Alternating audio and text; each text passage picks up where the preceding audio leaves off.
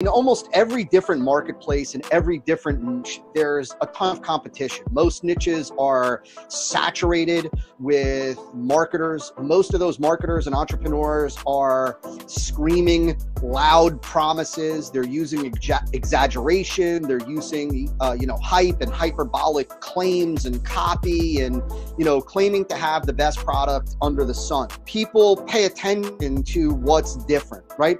Better doesn't necessarily get attention. Different does get attention. You have to have something different to say if you want to get attention.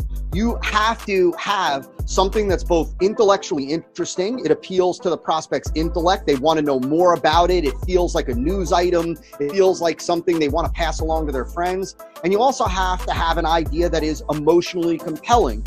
It emotionally resonates with the prospect because it conveys to them that this is going to benefit them, that there's something that they're going to get, they're going to experience from your marketing message that they ultimately want. If they say the same thing as everybody else, just maybe with slightly different words, tweaked here or there, slightly different adjectives, slightly different adverbs, they're operating in a bloody red ocean. They're trying to stand out in a concert by screaming as loud as they can while everybody else is screaming. That's not how you get attention, create engagement today.